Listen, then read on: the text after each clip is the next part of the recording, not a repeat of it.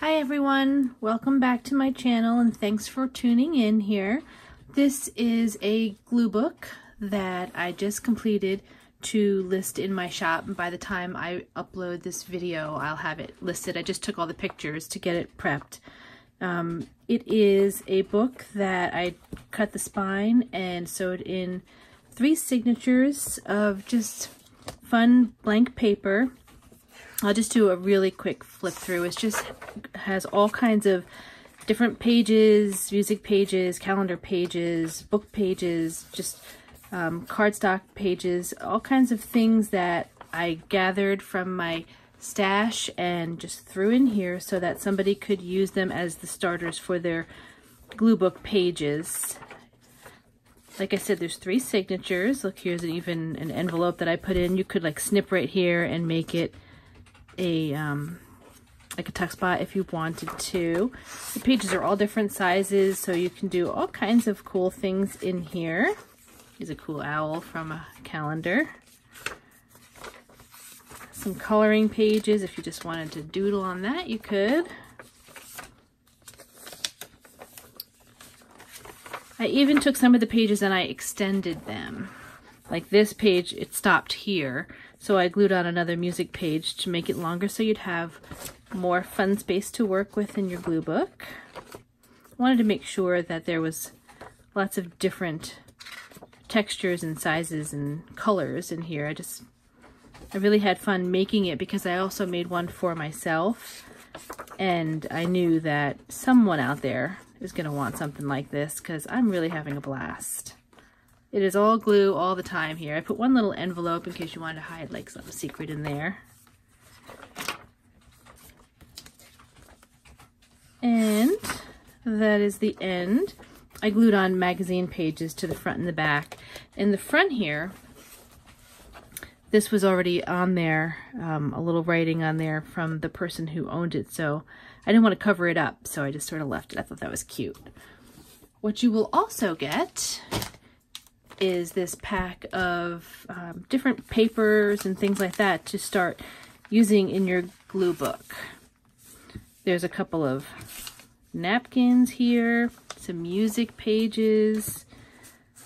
This was from A Better Homes and Gardens binder cookbook, some book pages from a little fairy tale book, coloring pages, matte pages. Some things are flying all over the place here. And just some paper, just some different scrapbooking paper, some magazine pages that I included in here that I thought might have some things that might interest some people, or you can just use these for like the background to make your pages more sturdy. I think it's Lori Marie Jenkins, her channel, where she does a lot of mixed media crafting and art, and she calls it underpants, where she puts it on the back of the pages. And actually I don't think she calls it that anymore because I believe her channel got dinged, I guess, for using that word too much. Absolutely ridiculous. Also, I thought I'd show you, I know I showed you this in my last video, but I actually started working in this. This is my current glue book. I have a few pages done, and I'm doing this scavenger hunt.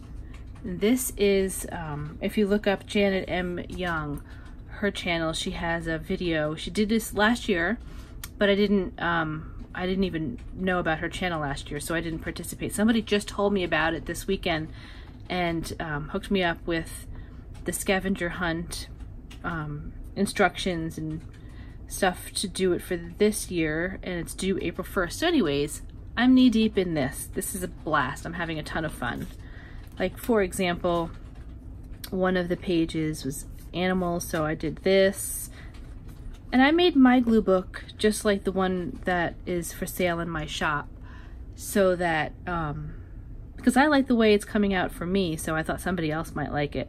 This page here, it was the saying from inside of a fortune cookie, some receipts, and business cards.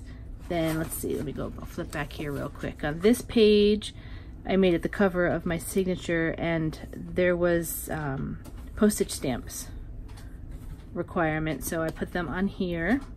A food page, so that's on here. And then I know way in the back, I skip around, I never do anything from front to back. This page here, I just did for myself. Not every page is going to be about the scavenger hunt, just some of the pages.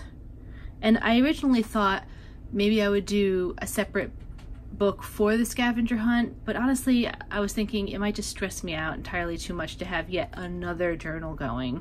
So I just said, I have this glue book, I'm having fun working in it, and I'm going to incorporate the scavenger hunt right into it. So that made me happy, and that's what I'm doing. Here is the unicorns. I made this page, this little flap right here. And that's it for the current progress on my glue book. I will probably do some more videos on this as I go farther into it and maybe get a few more of the things on the scavenger hunt completed. So anyways, I hope everybody has a great rest of the week. And if you like this video and want to see more, feel free to give it a thumbs up and comment. Thank you everyone. Take care.